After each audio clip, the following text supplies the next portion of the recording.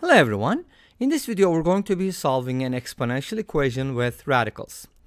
We have a to the power a to the fifth power equals the fifth root of 4, and we're going to find the a values. I'll be presenting two methods and then I'll show you a graph at the end. So let's start with the first method.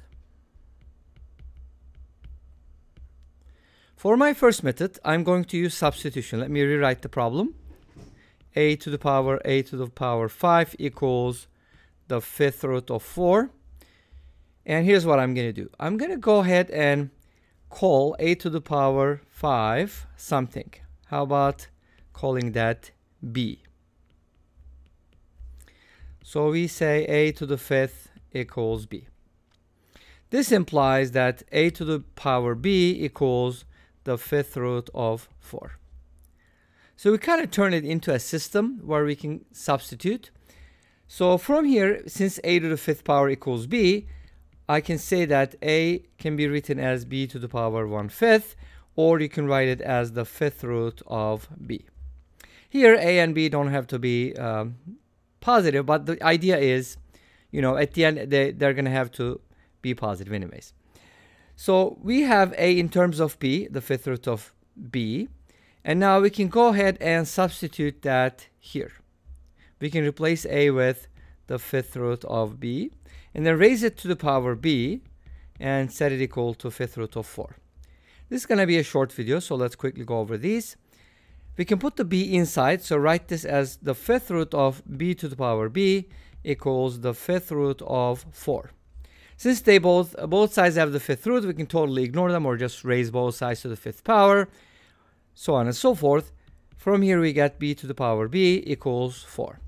And at this point it's very easy to guess that b equals 2, because 2 to the second power equals 4. Now you might be questioning, are there any other solutions for which this is true? And the answer is no. At the end, like I said earlier, we're going to take a look at the graph and we're going to see if there's any other solutions. Now we have b equals 2, and b is the fifth root, the fifth power of a, so b can be written as a to the fifth power. From here a becomes the fifth root of 2, and that's what we were looking for. So that brings us to the end of the first method and the beginning of second method. So for our second method, we're going to do the following. Let me rewrite the problem. A to the power 5 equals the fifth root of 4. So we're going to use a trick here. And these methods are, by the way, very similar, but just a little maybe slightly different. So for this one, I'm going to raise both sides to the fifth power. And there's a real good reason behind it. First of all, if you raise both sides to the fifth power, you get rid of the radical. And the second good reason is you're going to have something nice on the left-hand side, which is not obvious right away, but you'll see in a little bit it's going to turn into a nice form.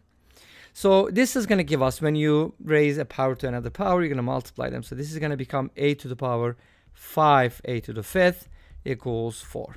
The fifth root and the fifth power, they cancel each other out. Now what can I do with this? You see that 5, I can put it inside using properties of powers and write this as a to the fifth to the power a to the fifth, which means they are the same, the base and the exponent, and the result is 4. This implies that a to the fifth equals 2, and from here a becomes the fifth root of 2 as before. Let's go ahead and take a look at the graph, and we're just going to wrap it up. Like I said earlier, this is going to be a short video. All right, great. So I graphed x to the power 5 for you. It's kind of similar to x to the power x, which is kind of like this, right? But it just curves a little differently, especially for numbers that are between 0 and whatever. Anyways, so it kind of goes kind of flat, not flat, but it looks flat. And then it curves, it makes a minimum at some point, and then it goes up. And as you can see here, the intersection point has the x-coordinate, the fifth root of 2. And this brings us to the end of this video. Thanks for watching. I hope you enjoyed it. Please let me know. Don't forget to comment, like, and subscribe. I'll see you tomorrow with another video. Until then, be safe, take care, and bye-bye.